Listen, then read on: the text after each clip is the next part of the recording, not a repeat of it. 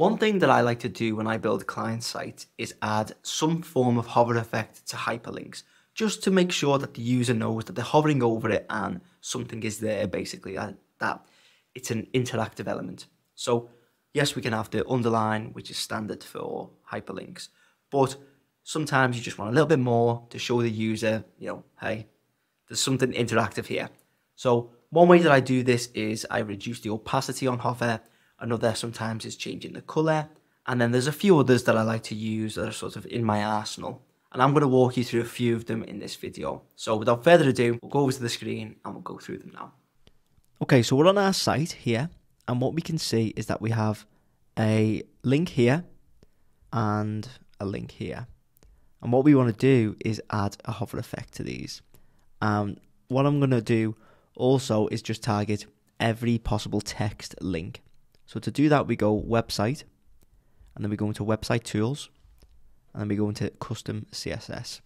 And to do this, we want to wrap our code in the following. And what this says to Squarespace is we're targeting H1, so header 1, header 2, header 3, header 4, and paragraph font. Then within there, we're going to say A, and that means links. So we're targeting all the text, and then within that, we're targeting links.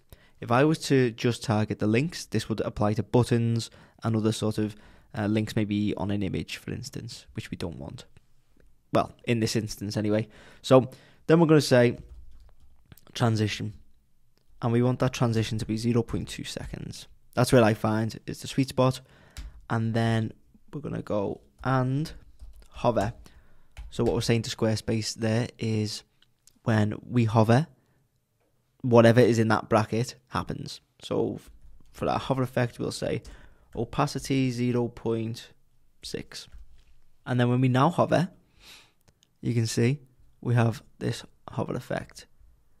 And let's see, I wonder if we've got any more links down here. You can see it works on all links, or all text links, should I say. So that's one effect that we can do. So you could say, I want the letter spacing to be 10px.